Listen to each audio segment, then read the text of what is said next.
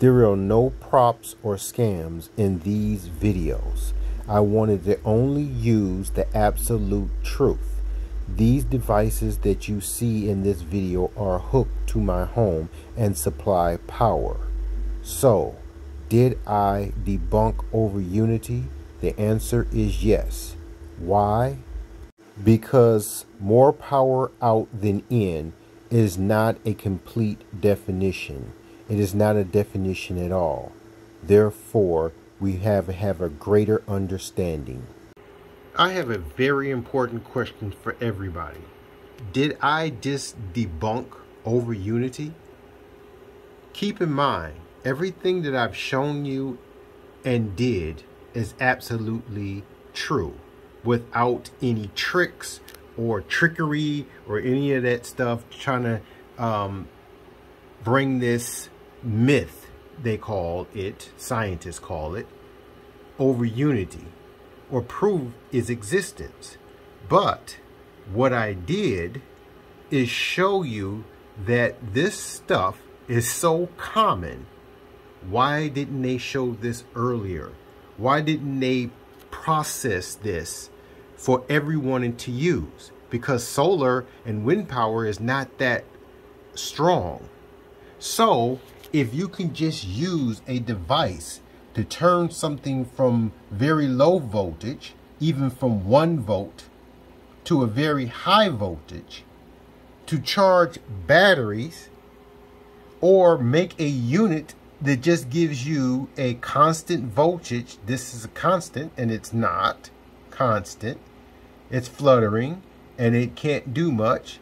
Why don't they make these devices better so we could take something that's very low powered to put back into our grid? So let's again look at this, which we already went through. Look, I'm going to turn this down because someone mentioned this. I'm going to turn this down to what it's supposed to be, because I turn it up pretty high. And I'm going to put it right at 12 volts where it's supposed to be. So it's kind of hard there because there it is. See, now go back down to 0. Okay. 12 volts. Now let's look at the watts that this power supply was zoomed back out. This whole power supply right here pulls from the grid, which comes from this wire. It takes it from the grid. That's AC power. This is AC power coming down. And this brown cord, and I purposely use this brown cord so I can find it in all this mess, and go to this watts meter and turn it on. Look at that. 10 watts. 10 watts. Okay? Let's go through what we call it, functions. Okay? So you can look at this. There's the voltage, the 120 volts. That's what it's plugged into. There's the amperage. And remember, the 0 comes first, then the point. So this is of an amp. Of an amp, not 1 amp. It is not 1 amp. Okay? So we can go through every one of these until we get back to 10.1 watts. That is 12 volts, which then this step up operates on and puts out 48 volts and 8 amps, which goes into this battery, which right now we're draining. And why are we draining this? Because that 105, maybe 4, it's at 105, but go back earlier, it's down lower. See how it just ticked up? But that is on the grid. This symbol means it's the grid. So that's pulling the power from the grid. And this wire down here is how it's pulling power from the grid. There's our watt meter, but that cord right there, the power supply, this cord goes up to there, to this meter. So that 106 watts is powering that right there. Okay? Now, that's putting out its own 120 from its power supply. Okay? So what are we talking about here? What we're seeing is that if overunity, or what they're calling overunity, is just simply more power out than in, then all we would have to do is take this and say, I have 10.1 watts out, and what goes in is 105. It's self-explanatory. So why do they call this overunity? They don't. That's what's been debunked. That's not overunity. It's what I've been complaining about. Okay? So when you start to learn what overunity is, the real overunity, the guy like me who created overunity, you understand that what I did is made these into water wheels. So I made a battery water wheel, which means water energy wheel. So it would have, as long as it had a little power, it would run indefinitely. That's the difference between all this. Because if this is just overunity, if this right here is just overunity, watt meter, no fakes, not taken apart, plugged in the wall, we went through the stats. If that is the watts coming out from the wall to the watts going in to the household, then problem solved, or it's debunked. Step up are normal and have been around since Tesla made his device to step up power. Okay, so these devices have been around forever. I'm trying to tell you that definition of overunity, of just having more power out than in, is debunked. Period. That's been possible from the end of time to now. I'm trying to tell you, it is so common, it's not even thing. There's so many apparatuses out there that can give you more power out than in. But then you have to understand, is it watts? See the W there? Is it watts? Watts in and watts out? Why do you think I picked that guy? To tell you, hey, this guy doesn't know what he's talking about. He just gets views because you got some people who will fall for anything. So I just took the common host things and say, what? Look, this common household apparatus, and says, okay. Then I showed you what people write into me for once and says, look, man, you're just showing meters. What else do you want to show? Okay? What else are you going to show if you're not going to show the meters? Now show me your meters. Come on, we're waiting. Where's your meters? And I wrote too many of them. And they will never show you the watts in and watts out. Because everything that they're saying about overunity, they don't know how to do. They don't know what they're doing.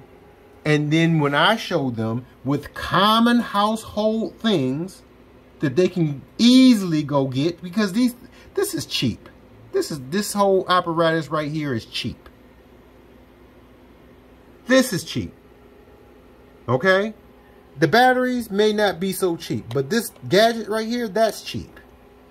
This right here is cheap. You can go buy these in all kind of various ways, because someone's like, well, I don't like that one. I got a better one. It doesn't matter which one you use. It's going to be the same. The reason why I can run this, because it's 10 watts, is because, as you can see, if you times 12.0 times this in amps, that's 0.63, take it to high amps, and you times it, you're going to get that right there. How many times can you do it? But this step up allows you to take a low voltage to a high voltage. Is that the secret of overunity, or has it been debunked? This is not overunity. It's just a simple step up. And guess what? When I put this voltage, this right here, that right there into this battery, then I get my amps back because of the chemical makeup. I get my amps back. Oh, wow. That's overunity. And I says, well, dude, it's very close, but no. First of all, the reason why it's close is because this is going into the grid and this is going out of the grid. So guess what? This 105 or 106 watts is now powering this by far, but it's powering this. Okay? So this over here, this tie grid over here, wow, that's just this extra energy, because we're putting energy in here that both this one right here and this one right here, being over 200 watts. Come on, dude, do the math. And they hate this because they didn't want you to know that as we start to build devices like this better, and we talking about DC to DC, not AC, because they love to make AC. Okay? Make it DC to DC and take low voltage and turn it to high voltage and then sell that on the market, and then guess what? They're going to lose millions of dollars. Millions of dollars just doing that simple old thing. And everybody wants to call that overunity, but it's not. Overunity has to do of changing these batteries into a unit that will charge and discharge continuously and for indefinitely. Nothing lasts forever, so it's not perpetual. That's what perpetual means. Lasts forever. Not even suns last forever. So these things right here will run until they break down, or the chemistry dries up, or they just don't function anymore. That could be 50 years or more. But the whole point is that you can take energy into this and the equal energy out of this. So how do we do? We're going to take 12 volts. Okay, but because the batteries operate at this level, we're taking 12 volts. So it's not equal. But once we get it up to this equal, we're saying we can put 48 volts into these batteries and then take 48 volts out of these batteries. Now, if I do another step up before I do that, and then have another set of batteries, I can even get a higher boost, which Tesla called amplification. Go back and look at his, not California, but Colorado experiments. In the back, you'll see capacitors, and in the front, you'll see his batteries. This is the secret, okay? This is the things that I'm putting in my book. And I says, this is amplification, but it's not overunity, okay? So when you do a full cycle, that means a full wraparound, which this is doing, okay? Then you understand what's the difference between this. One, I'm not alternating anything back and forth. So the definition of overunity is alternating DC current. This is just straightforward, just to prove my point that this is not overunity. And anybody who shows you how to step energy up and even store it in the batteries, which they've never told you about storing it into a battery, can achieve this versus, let's turn on the black light. This is very common. Thanks. And sorry for debunking everybody's theory about overunity, so we can get to the nitty-gritty of what real overunity is. My next video will probably be talking about the rules of overunity, maybe or maybe not making any promises, but that's where I'm headed. I'll see you in the next video.